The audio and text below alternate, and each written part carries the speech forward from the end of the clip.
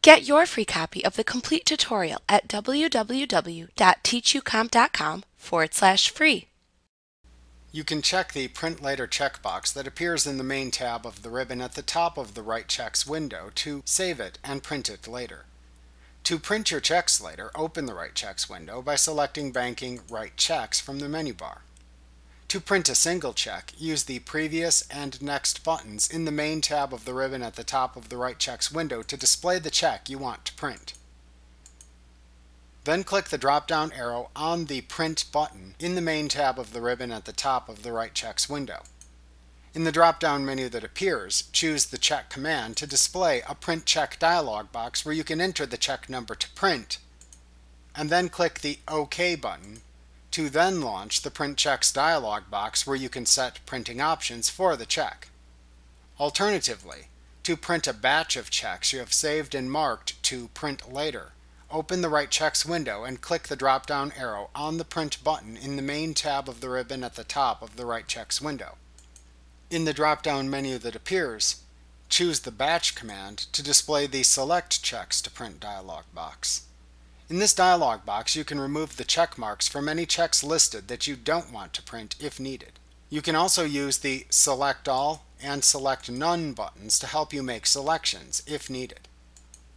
Ensure you have the correct account selected from the Bank Account drop-down. Enter the first check number to assign to the batch of checks into the First Check Number field. After you have set the desired options, click the OK button to open the Print Checks dialog box. Place the paper checks into your printer and set any desired printing options in the Print Checks dialog box. This dialog box displays three tabs: Settings, Fonts, and Partial Page. On the Settings tab, use the Printer Name drop-down to select the printer that contains the checks you are going to print.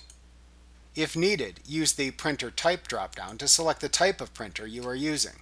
In the Check Style section, select the option button that corresponds to the check style you will be using for printing checks: Voucher, Standard, or Wallet. To the right of that, enter the number of copies of each check to print into the Number of Copies text box. You can check the Collate checkbox to ensure they print collated. Check the Print Company Name and Address checkbox to print the company name and address on the checks if they are not pre-printed and you are using either the voucher or standard check styles. To print a company logo on the checks, check the Use Logo checkbox. If you haven't loaded a logo yet, then click the File button in the Logo dialog box that appears to browse for a logo file for your checks. The logo file must be of an acceptable type for use in QuickBooks. Accepted types include JPEG, GIF, and bitmap file types.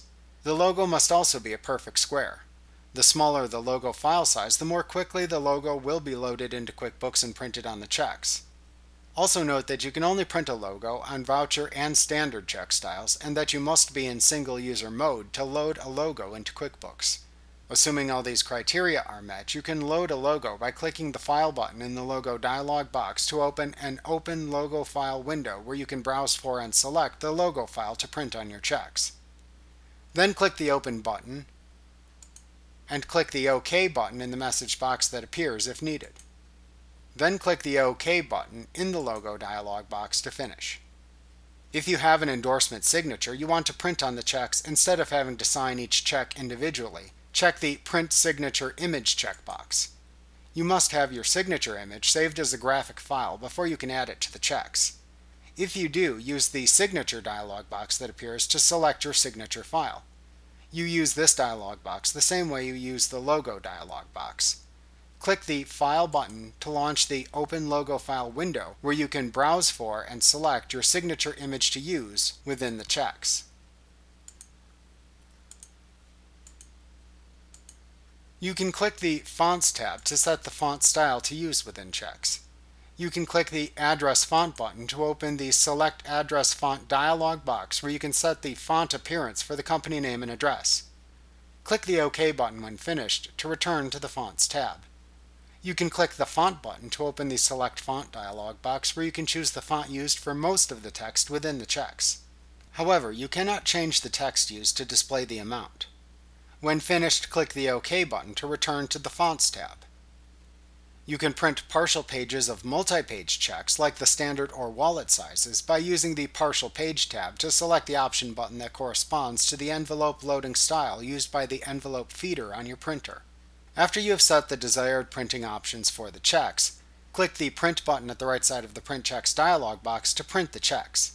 Before printing the checks, note that the total number of checks to print and the total dollar value appear at the top of the Print Checks dialog box.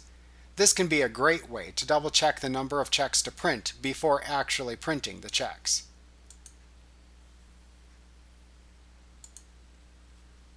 Like what you see? Pick up your free copy of the complete tutorial at www.teachucomp.com/free.